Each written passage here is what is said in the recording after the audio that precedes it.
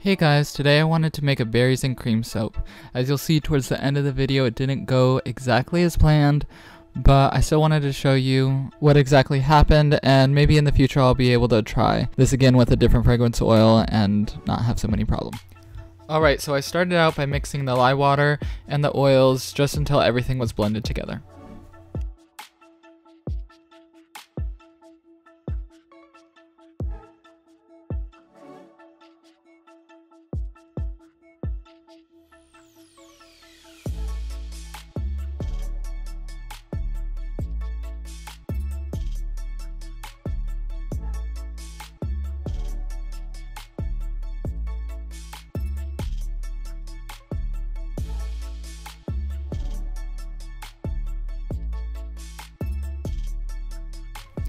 Then I separated everything into 3 equal portions. I wanted to make like a dark purple color, a light pink color, and then white for the cream.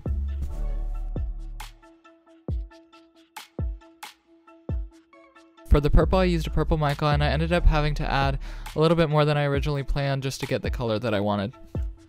But eventually I got there.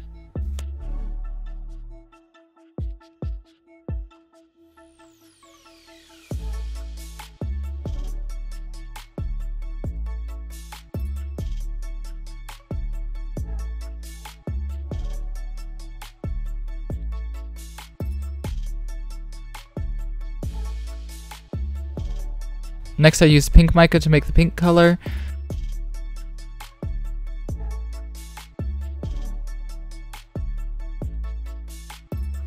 Once I was happy with the pink and purple colors, I went ahead and added the fragrance oil.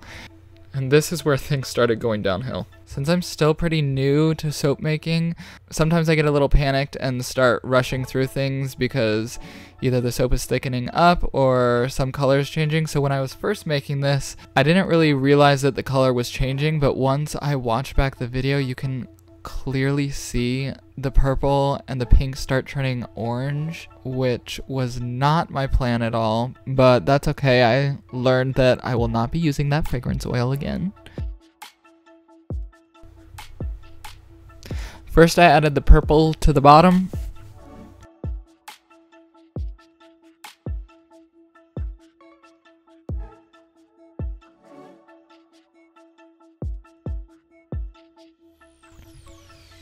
Next, I added the pink or orange, whatever you want to call it now, color on top of the purple.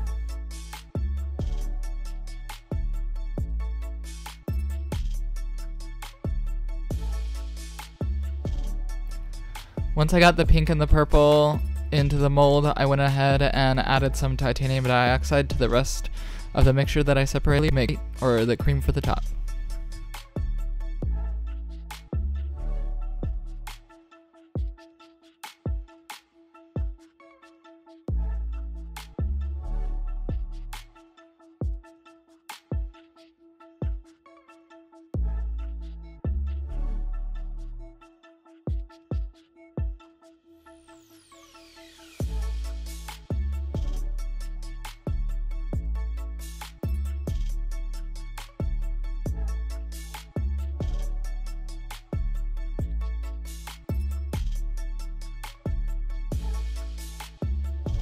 I didn't want the cream part to be completely flat.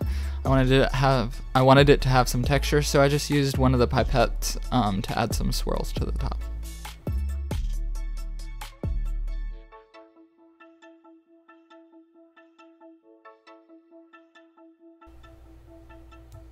Next, I added these pretty cool embeds that I made earlier. I made some raspberries, blueberries, and blackberries.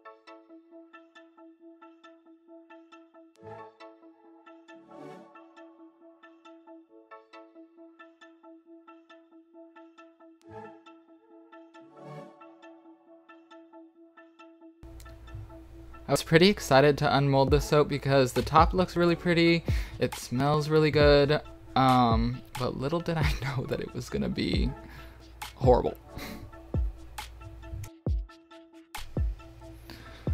So yeah, as you can see, when I first unmolded it, I was pretty disappointed. This was definitely not what I was expecting. But I mean, it's still usable soap and it smells pretty good. I'm still new at soap making, so I know that not everything's gonna be perfect, but at least I learned something, and maybe in the future I'll try to make this type of soap again, but with definitely a different fragrance oil. If you guys like this video, don't forget to follow me on social media, give this video a thumbs up, and subscribe.